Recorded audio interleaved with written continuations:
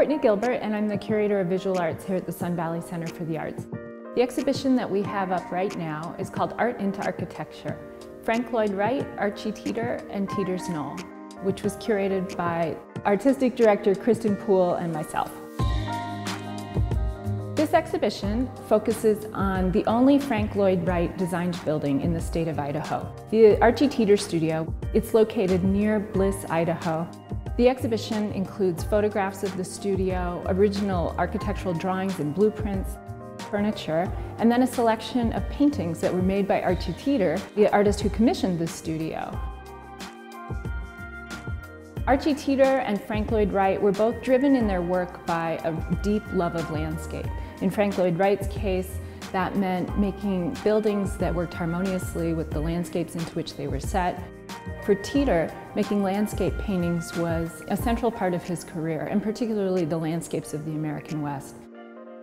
We're presenting the work of these two men together in this exhibition, with the Archie Teater Studio, otherwise known as Teater's Knoll, as the outcome of that dialogue. One of the most remarkable things about the Frank Lloyd Wright building is the time in which it was built. It was actually commissioned in 1952, right at the height of Frank Lloyd Wright's career. So it's quite remarkable that Archie Teater and his wife were able to write this letter and convince Wright that he should design a studio in the middle of nowhere while he was simultaneously working on the Guggenheim in New York City. Wright is certainly the best known architect in the 20th century in the United States. During his lifetime as an architect, designed about 1,000 buildings, but this is the only artist studio that was ever fully realized under his design. You'll see, as you walk through the exhibition, a number of pieces of furniture. Wright makes these beautiful, beautiful chairs that speak to importance of detail. There are a number of furniture that were designed either by Henry Whiting in the spirit of Frank Lloyd Wright or designed by Wright but never realized. Wright is famous for his Prairie School design. He established himself in Chicago, Illinois. He was deeply influenced by the horizontal lines and the expansive spaces of the Midwest, and that combined with the sort of simple aesthetic of the arts and crafts movement really became the foundation for Wright's architecture. You'll see in almost every piece of his architecture the importance of low horizontal lines. At Teater's Knoll, what you do see is this hugely aspirational prow that Wright designed the building to soar upward. It's correct to think that he did that with the intention of wanting to inspire the artists that would work there, that sort of sense of reaching for something greater.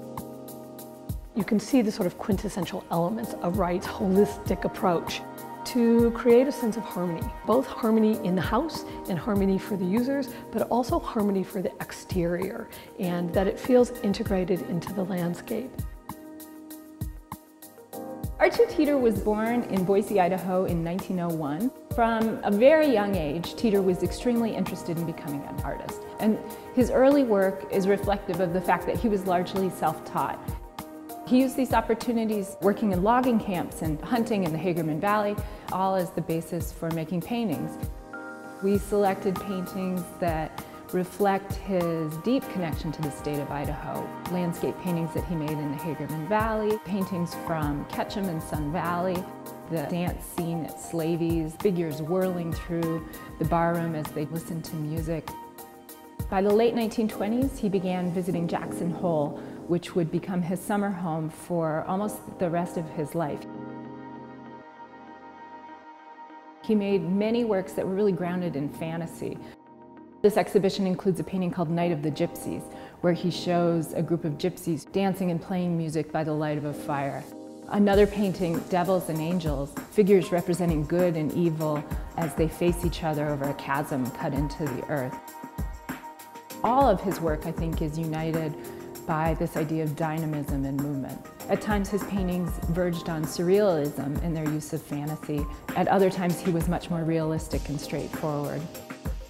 Teater actually consulted a well-known historian, Mari Sandos, to get as much historical accuracy as he could, and the result is this incredibly dynamic painting that captures the battle on the greasy grass, both the chaos and also the violence.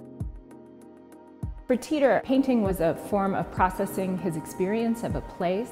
He was extremely interested in architecture, and as part of this exhibition we have 2 paintings that he made of the Archie Teater Studio, as well as 2 really wonderful paintings he made of other Frank Lloyd Wright buildings. The Solomon R. Guggenheim Museum in New York, and then this really wonderful small painting of Frank Lloyd Wright's winter headquarters, Taliesin West. Always a thrill for the center to be able to present work that is of Idaho. And both Archie Teater and Frank Lloyd Wright and Henry Whiting, who is the owner of the Frank Lloyd Wright house, are all people of this place. This house, from its conception to this day, has been a place of creativity. It was obviously commissioned to be a creative space for Archie Teater. When Henry bought the house, he's doing it with an eye to continue to use it as a creative space, and he's employed local craftspeople who are deeply committed to thinking about architecture and design and material. So it's been this place of creativity throughout its lifetime.